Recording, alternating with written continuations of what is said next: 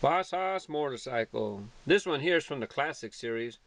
I was very glad that I found one. I don't buy that many motorcycles anymore, but you know, you want one for the collection. I know some of you guys are bike guys, but this is awesome with the chrome. It's chromed and then they paint it.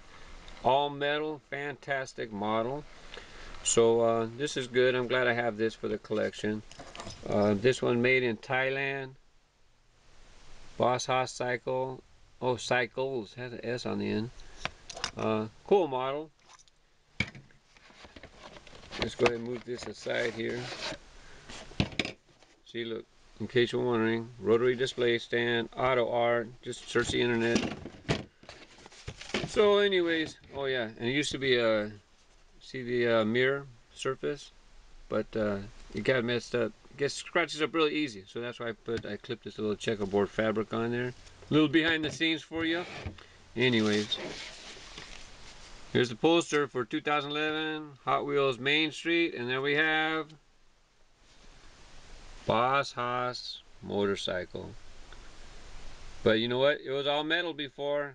I don't think they could do it for the basics. I'm looking at that part where they sit, and I'll bet you that part's going to be plastic. What you think? Is it going to be good enough for you? You know, $1 toy, you know, you got to sacrifice something. You going to buy it? Or you going to let it go? Post a comment. Let us know. Bye bye.